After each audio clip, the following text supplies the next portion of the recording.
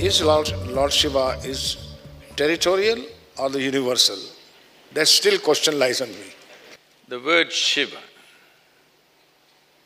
Shiva means that which is not.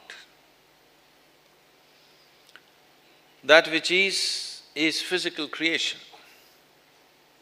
That which is not that which is not physical. That which is not, where can it be? In India or America? Or on this planet or in another galaxy, where can it be? It's everywhere. So, there is a dimensionless existence.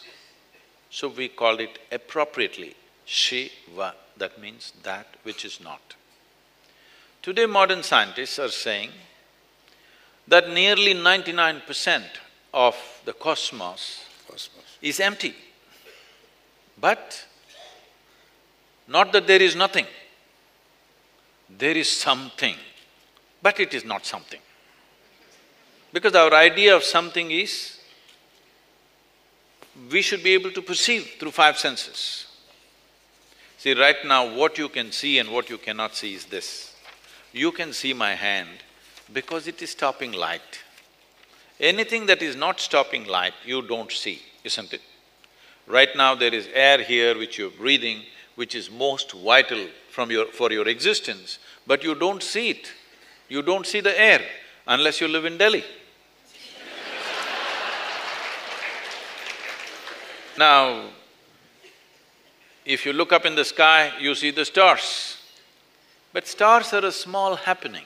The real thing is the vast emptiness. So this we refer to as Shiva, that which is not.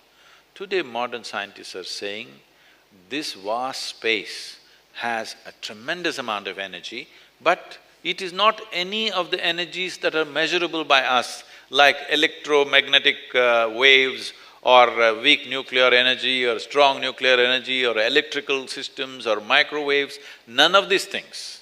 It is none of the measurable energies. But there is no denying it is tremendously powerful. So we said, Shiva means that which is not, and we said it is in the lap of Shiva that creation happens. At the same time, we called Adi Yogi also the Shiva, because he perceived that which is not. You are who you are, people call you a director, a film producer, why? Because you perceived something. If you did not perceive that, they would not recognize you as that. So we recognized Adi Yogi as Shiva because he perceived that which is not. Because he perceived that, we called him also Shiva. So we will call the ultimate reality as Shiva, the one who realized that, the Adi Yogi, as Shiva. One who did not realize that but has the possibility, we'll call him Shiva. We'll call the dog also Shiva because he is also made of the same stuff, but he cannot know. But we want him to hear that sound. So every time we call him Shiva, Shiva, Shiva, we hope that he will evolve one day.